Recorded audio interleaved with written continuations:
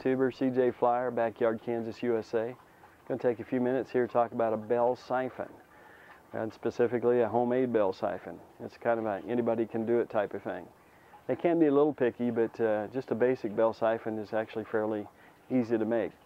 Here's the basic components. Here's a vacuum chamber. This happens to be 2-inch PVC in this case.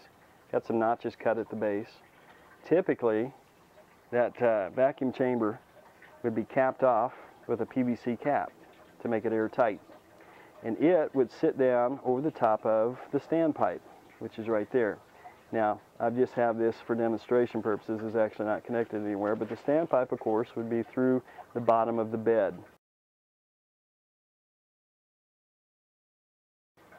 This would go over the top, and a cap over the top of the outer shell. The outer pipe is a 3.5-inch pipe, and it's just a gravel guard. You see for my grow media, it's pea gravel. And down inside, you can see a standpipe, and then the actual bell siphon itself. What I've done is I've taken a glass and sealed the top to the top of the bell siphon itself, the chamber. And if we watch here just a second, it looks like the water's coming up.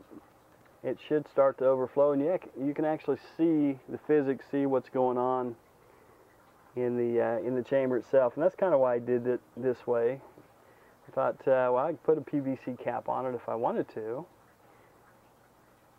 but why not put a glass on top of here so I can see actually what's happening. There we go, it's starting to drain, and in a second it'll catch,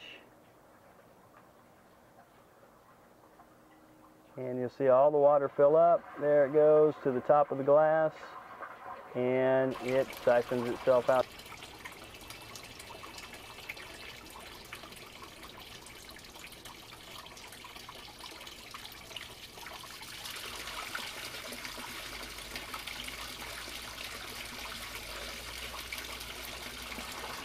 So pretty soon here you'll start to see some air getting into the system coming from the base as it starts to empty out. Some air bubbles, and it'll start to try to break that siphon.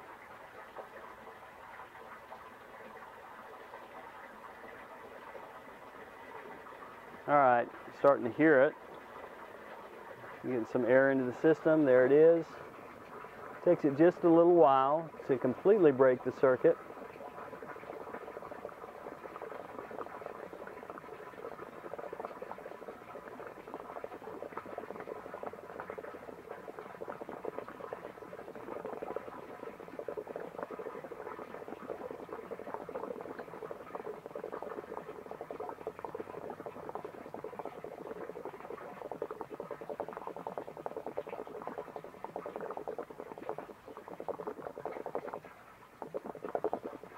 And there, it's almost ready to break. There it goes, it breaks.